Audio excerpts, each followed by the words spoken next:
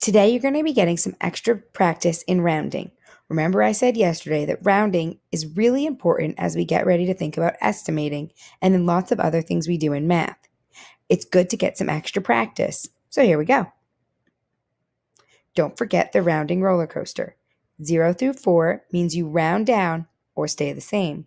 5 through 9 means you round up. Let's get practicing.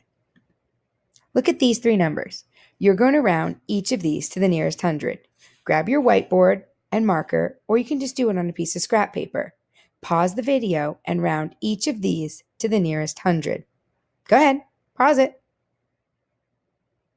All right, hopefully you paused it to be able to solve them. Let's check your answers. How'd you do? Did you get all three right? Don't forget, you underline the place you're rounding to. You circle the digit to the right. The digit to the right tells you whether you're going to round up or round down and stay the same. For this one, we're going to stay the same. The other digits to the right become zeros. Let's try some more. Now you're going to round these to the nearest thousand. You know the drill. Pause the video and solve each of these to the nearest thousand. Go ahead, pause it. Did you do it? All right, let's see your answers. Dun, da, da.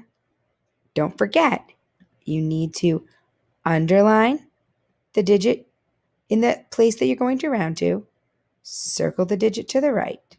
The circled digit tells you whether to round up or round down and stay the same. This one's going to tell us to round up. The other digits become zeros, and the digit to the left stays the same too, 17,000. One more set to practice. Now you're going to round to the nearest 10,000. Just like we did before, go ahead, pause the video, and then round them.